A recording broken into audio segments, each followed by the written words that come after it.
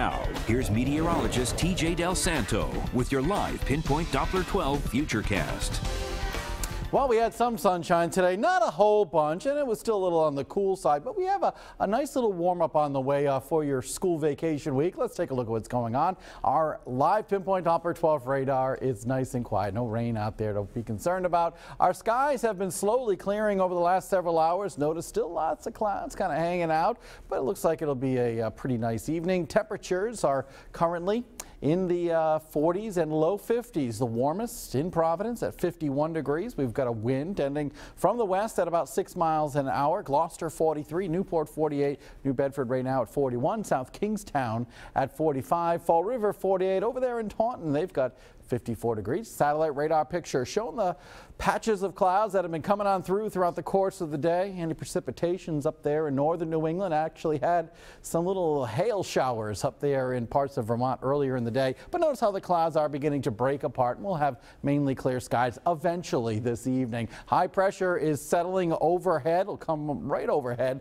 during the nighttime tonight and then pass offshore for tomorrow. So our winds eventually will become more southerly tomorrow, and eventually we're going to be seeing this precipitation back in here arrive in our area, but not until late in the day on Tuesday. Your Futurecast for this evening, a blend of clouds and stars, chilly and dry. About 8 o'clock, we're looking at temperatures around 48 degrees in Providence, 38 degrees overnight in the capital city, colder in some of the outer lying areas with mainly clear skies.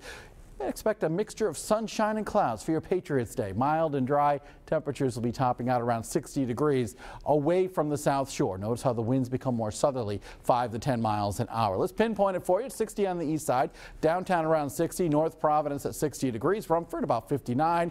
Any areas right along the coastline and the wind off the water, it's going to be a little bit cooler. Upper 50s and Riverside on over into Barrington, Cranston into Warwick about 58, 59. Along the South Shore, temperatures will jump into the mid to upper 50s, but once these winds turn more southerly, I'm expecting these temperatures to fall back down into the upper 40s by probably by 3 o'clock or so in the afternoon. 58 degrees in Coventry. Northern Rhode Island temperatures will be topping out close to 60 degrees with a blend of clouds and sunshine. Southeastern Mass looking at a dry day over here. Upper 50s should do it, maybe even around 60 degrees. So here's your Futurecast for that Boston Marathon. Temperatures around 8 o'clock, 43, climbing into the mid to maybe upper 50s along the marathon route.